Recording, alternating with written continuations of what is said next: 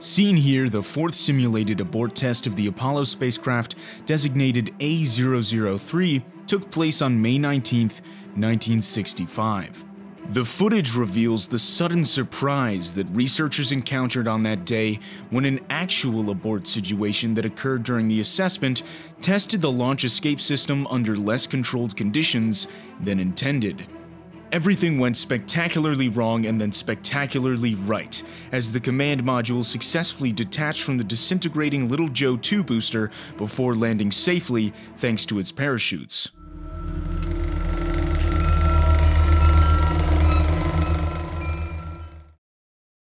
Goals.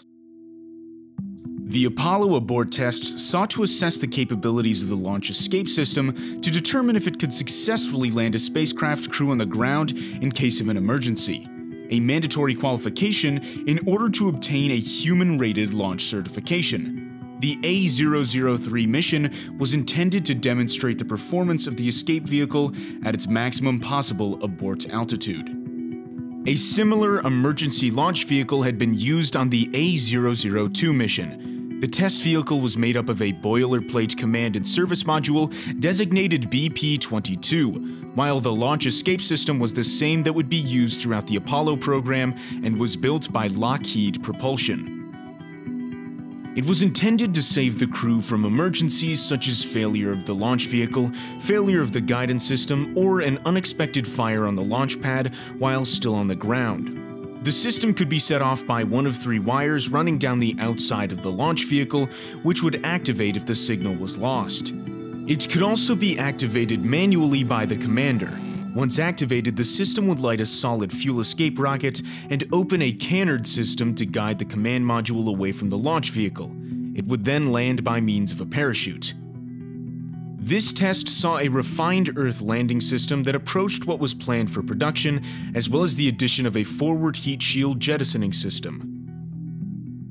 The program was initially intended to be carried out at the Eastern Test Range in Cape Kennedy, Florida, but because of other important launches taking place there, it was ultimately decided to execute the tests at the White Sands Missile Range. One of the reasons White Sands was selected was the more affordable land recovery of the launch escape vehicle and any other separating parts. Testing was a collaboration between the Manned Spacecraft Center in Houston, Texas, and the contractors Convair and North American Rockwell, who had worked on the launch vehicle and the spacecraft, respectively.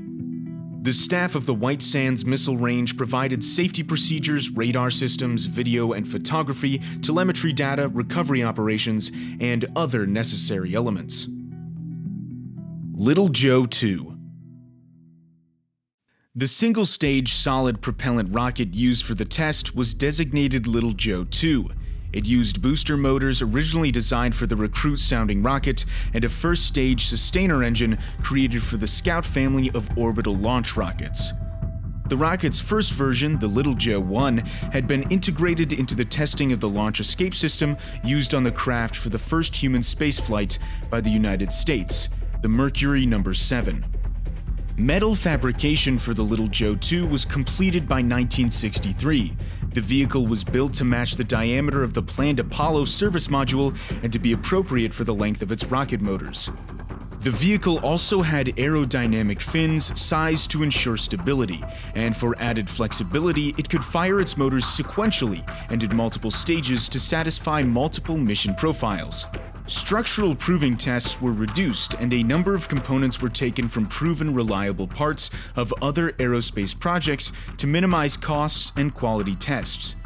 The finished rocket saw a simplification that reduced construction time and cost to give the program its first reasonably priced launch test vehicle. Before the 1965 test, several other preliminary tests were carried out with the Little Joe 2. In 1963, a qualification test vehicle launch was conducted carrying a dummy payload made of aluminum in the shape of the command module with a non-working LES to prove that the rocket would work for future tests.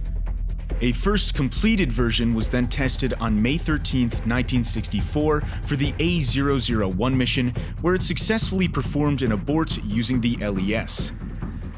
The A002 mission saw it launched once more in December of 1964 to test the launch escape system with stresses on the spacecraft similar to those expected during the launch of Saturn 1B or Saturn V.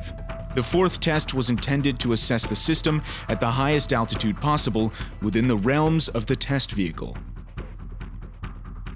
Test. The A003 mission was conducted on May 19, 1965, starting at 6:01 a.m. Mountain Standard Time. It only took 2.5 seconds after liftoff for the launch malfunction to manifest, sending the vehicle out of control. Before second stage ignition, the launch vehicle began to break up due to the role it had entered. Instead of the planned high-altitude abort, the system was activated at low altitude. The canard surfaces deployed from the launch escape system survived the harsh circumstances, while the high roll rate caused by the malfunction, around 260 degrees a second, actually allowed the launch escape vehicle to stabilize in a tower-forward attitude. This position allowed it to overcome the expected disruption that should have been caused by the canards. Simulations made after the flight confirmed that the canards would have been ineffective at a high roll rate if not for the unexpected stabilization. They would, however, work as intended at the limit roll rate of the Saturn Emergency Detection System, which was 20 degrees per second. Despite the accident, the spacecraft emergency systems operated as intended. The command module heat shield was protected by the cover of the booster, and it was jettisoned at low altitude. The hard portion of the protective cover of the booster was kept intact until it met the ground. Both of the parachutes inflated correctly, even under all of the rolling and forward movement. The command module was then stabilized and correctly oriented so the main parachutes could be released. The desired altitude of 120,000 feet was not reached due to the early breakup of the launch vehicle, but the unexpected circumstances provided data on the success of a low-altitude abort, which happened at only 12,400 feet while rapidly rolling. The entire accident has since been attributed to an electronic failure, and the BP-22 boilerplate that survived the incident is currently displayed at the Johnson Space Center in Houston, Texas.